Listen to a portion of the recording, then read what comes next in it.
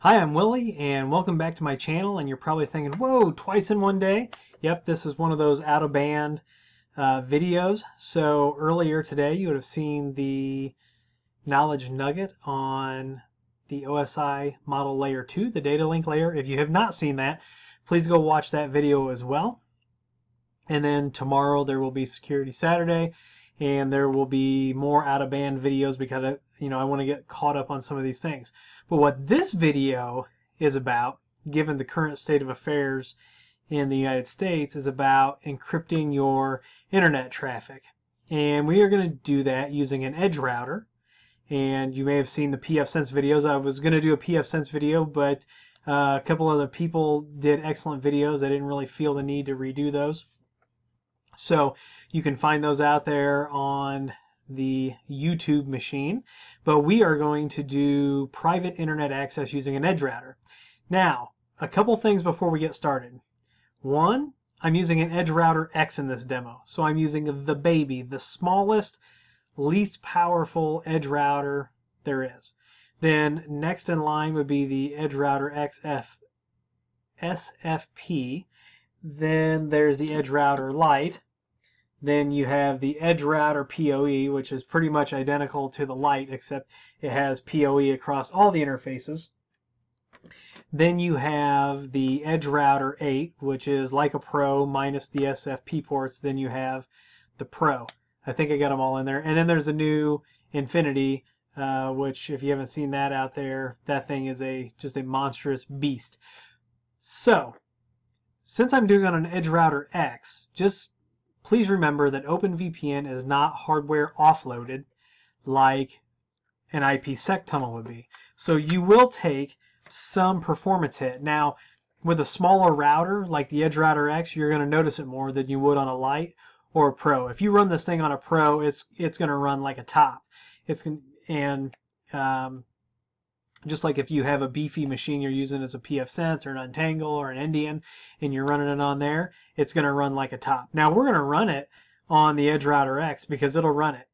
But I have 150 megabit internet, and when we do a speed test, it comes in around 10 meg. But that's, we've got PlayStations going and Wii's and Internets of Things devices. I don't know.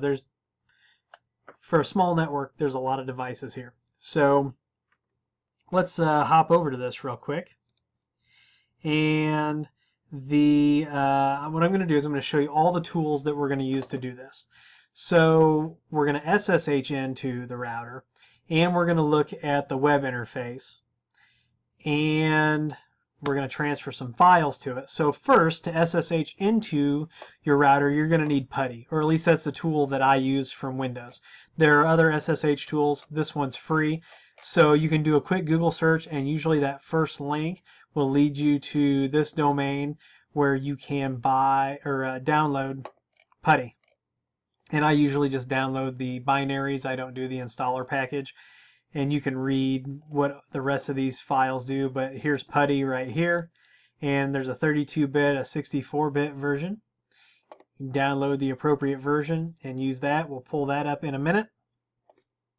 Then the next thing you're going to need is, or what I'm using is Winscp. And that is, we're going to use that to transfer files to the edge router.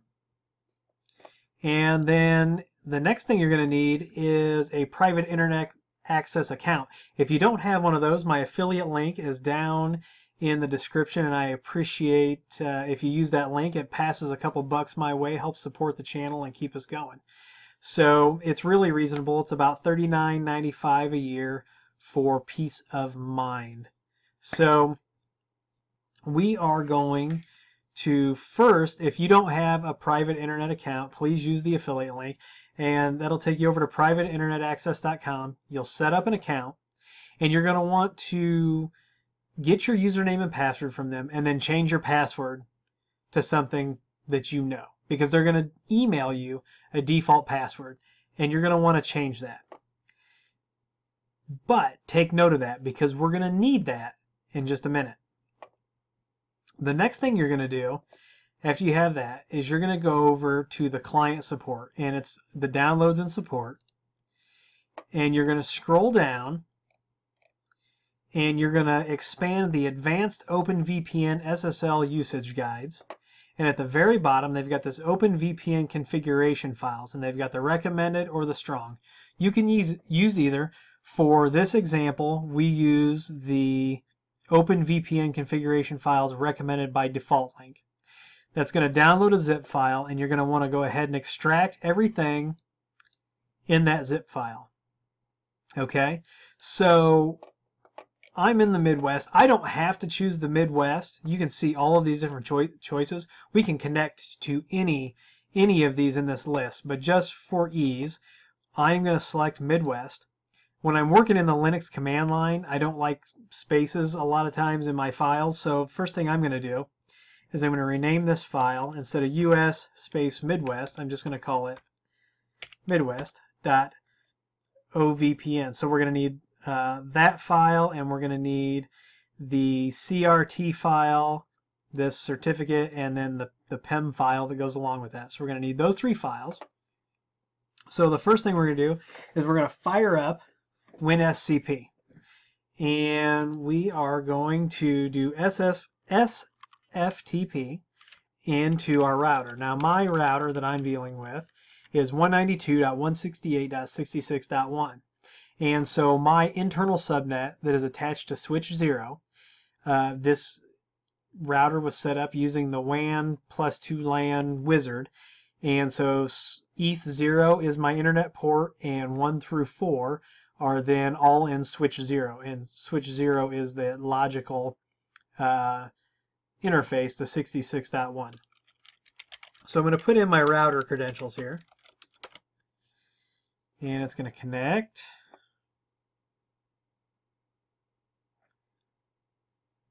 And then what we're going to do is on the router side over here, we're going to go to the config and then auth folder, and you'll notice that it's blank. So then we're going to come back over to this screen. I'm going to move this over a little bit. I'm going to select the certificate, the PEM file, and then I renamed the other one to Midwest. So we're going to take those three files and we're going to drag them over to the router, and so they are now uploaded into that auth folder. So now the next step is we are going to open Putty. So here's Putty. We're going to put our router address in.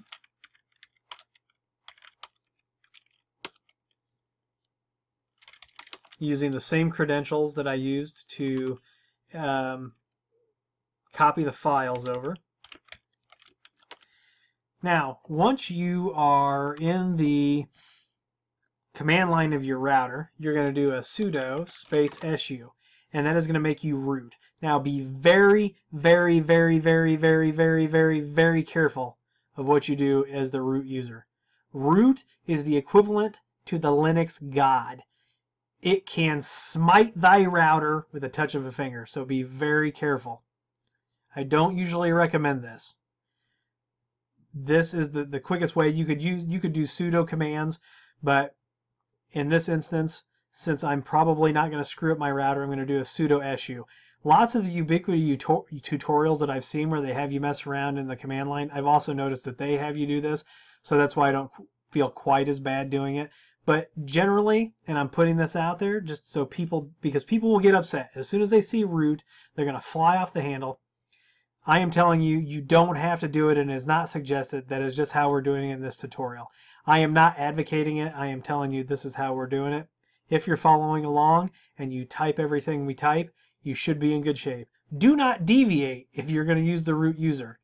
I think that's enough warnings. You're all grown-ups. You've got your big boy pants and your suspenders on. So let's proceed. We're going to go to that config auth folder, and we'll do a listing there, and we see those three files. Now, let's take a look at this Midwest OpenVPN file. So it's really just a text file that tells OpenVPN how to act on your router. And you can see all of these other things that are in there. Now, we need to, first, before we modify this file, what we need to do is we need to create a username and password file. And that contains your or your private internet access username and password that I told you to note earlier in this tutorial. So first thing you're going to do, by default, the router only has Vi. I'm not a huge Vi fan, but we're going to use it real quick just because it's here, and this tutorial is not about adding third-party repositories. It's about using what's on the router to do this private internet access tutorial. So we're in the config auth directory. We're going to do vi, and we're just going to call this userpass.txt. What you're going to do now, Vi, you'll notice like right now, like if you're hitting space and enter, it's doing nothing because you have to use special key sequences with Vi. So to insert, we're going to hit I on the keyboard, a single I. You're going to put in your username, you're going to hit enter, and you're going to put in your password. Now what you're going to do is you're going to hit escape on the keyboard. Then you're going to hit :W exclamation point. That's going to write the file. You're going to hit enter. Then you're going to hit escape again. You're going to hit :Q exclamation point. Now you have just created that file. So there it is. I'm going to pause the video real quick. I'm going to put my real credentials in, and we'll be right back. Okay, so at this point, I've entered my real credentials into that file, so there will be no more peeking at that file. I will tell you that a lot of times where this falls apart is with the username and password, and so people either don't use the correct username and password, or as you're about to see when we edit the OpenVPN file, they don't have the correct path. You do have to have the full path to these files in the OpenVPN, so we're going to edit that guy real quick. So we're going to do vi midwest.ovpn, and we're going to hit I to insert, and we're going to go down to the user-auth-user-pass, and it'll be config/auth/userpass.txt, since that was the txt file we created. We're going to go down here to the PEM file, and we're going to put the config auth. Somebody once told me you don't need that, but we're doing it just to be safe. So we're going to hit escape. Escape again. Okay, so that part of it's done. Now, go ahead and close this. Now what we need, and I actually have everything in a handy dandy notepad file. What we've got to do is we have to create the OpenVPN interface on the router and point the router to the config file. So that's what this line does, and then it puts a description in and enables it. Then we have to create NAT rules that will NAT our local network, so the 66.0, to the OpenVPN interface. Then we create another rule, which should already actually be in the system, that exists so that if OpenVPN goes down, we're still natting and traffic's still going. Then what we have to do is we have to create a static route to route everything out of the v10.0, which is the OpenVPN connection. Then we have to modify our firewall for that traffic, and then we have to apply the firewall to the switch. I will post this, or as much of this, in the config. Actually, what I'll do is I will create a I will share this on a Google Drive doc, this exact chunk of config, and I will put the link to that underneath the private internet access. So to save a little bit of time, I am going to copy and paste. We're back over in our router. We're going to go, first thing we're going to do is we're going to do exit, so we go back to our regular user, and then we're going to type configure, and then we're going to paste everything. And we'll do a commit. The commit will do a sanity check. It'll tell us if there's a problem in any of our syntax. It says NAT configuration warning, interface v10 does not exist. Cannot open config file /config/auth/midwest.opvn. Interesting.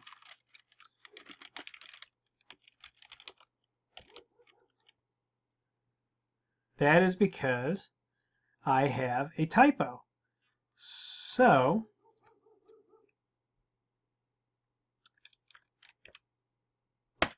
we will redo this again.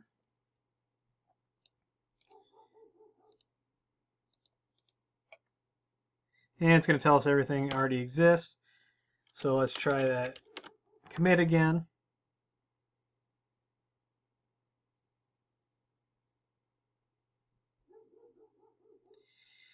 When you don't have an error, so common error right there, did a little bit of dyslexia kicked in. I had 2 letters transposed. It caused that entire error. So now that this is correct, now I will post the correct file on that Google link. So we're going to commit that. We're going to save it. And then we're going to come over here. We'll refresh our interface here. And if we go to our interfaces, you can see that the private internet access OpenVPN interface is up and connected. We are transmitting and receiving. So if we go back over here and we click refresh on private internet access, we will see that our IP address is 104.207.136.80. Everything behind my edge router is now protected and now going out through private internet access. So we'll do that speed test real quick.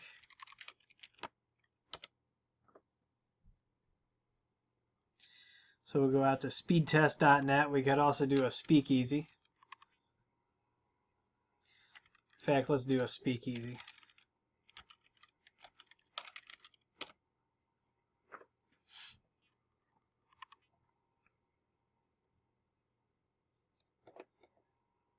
Here's our IP. And we're going to select Chicago, Illinois. And so you can see on the EdgeRouter X, like I said, I have a lot of devices behind this, but we're getting about 10 meg down. If you have a device that has a bigger processor, more memory, you're going to get much better speed results. This is an EdgeRouter X, the smallest edge router that there is. But now all of our traffic is going through there, so my ISP can't see. I'm not using their DNS servers. I'm not using my DNS anyway. Goes through a local server, so all that's being tunneled out when it goes out and grabs things that it doesn't know where it exists. So everything's being tunneled, and that's it. It's really that easy. Watch for those spelling errors. Make sure that you have your paths correct in the files. I will put that Google link down there. Thanks again to everybody who donates and uses the Amazon links, affiliate links, and the private internet access affiliate links. If you like the video, please give me a thumbs up. Please subscribe. Please comment and share. And please come back tomorrow for Security Saturday.